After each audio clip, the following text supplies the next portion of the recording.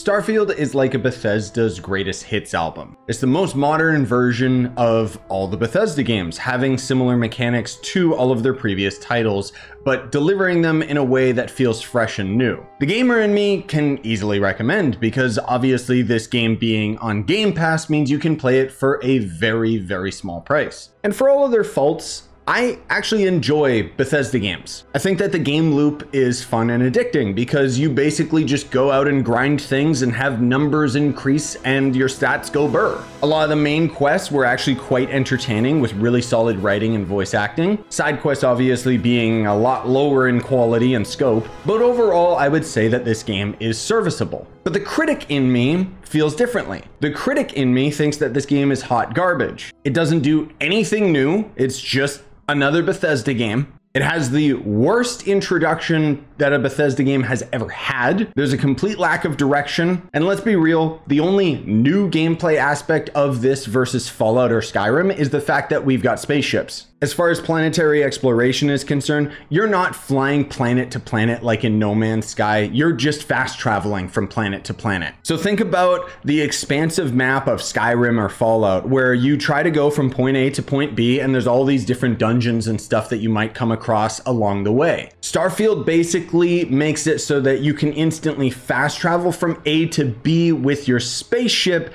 and all of those interesting dungeons and stuff may or may not be on the planet that you're fast traveling to in the first place. While I definitely appreciated the ability to freely explore the galaxy, a lot of the planets were empty or had like one or two copy and paste dungeons, you know, as you would expect with a Bethesda game. I will say that the main faction planets did feel fleshed out. Neon was one of my favorites. This place is clearly inspired by the Cyberpunk video game. The factions themselves were really fleshed out, and I did enjoy the fact that the quests seemed to give me a lot of different options of how I would approach them. Usually those options would just involve me killing everyone in the quest line, but I still appreciated the fact that I could be evil. Usually in Bethesda games, you kind of just have to follow the narrative trail that Bethesda sets out for you. In Starfield, it felt like I had a little bit of more choice in the matter, usually getting to respond to different conversation trees based on either my skill points or the faction that I was a part of. Sometimes this would make it so that if I had to pay credits, I would pay a lot less, or I would just be able to skip a whole quest step entirely. The main quest was kind of cool, and I will admit that even though I didn't fully enjoy the delivery of the main storyline, I did find it to be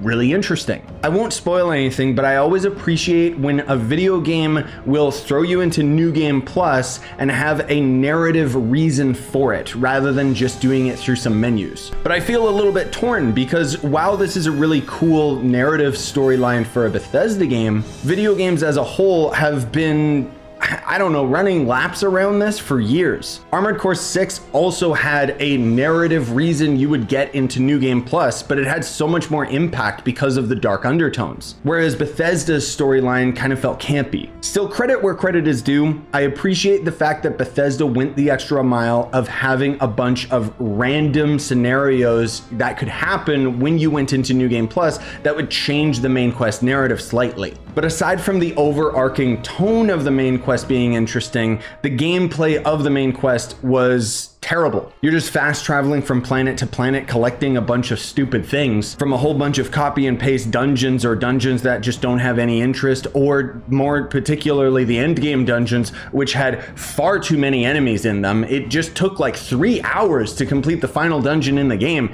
and not because it was difficult, just because there was so much copy and pasted enemies. But let's wrap this up. As far as an arbitrary score is concerned, I'm gonna give Starfield a 2 out of 5. I know that might seem particularly low, especially because of the high praises that I sung for this game early on in the review. And even despite this score, as I said previously, I can still easily recommend this game because of the low buy-in cost of it being on Game Pass. And if you enjoy Bethesda games, you will enjoy Starfield the same as I did. The thing is, a lot of the game mechanics in Starfield feel dated. This feels like a game that should have been made 15 years ago, or even 25 years ago. Then it would have been insane.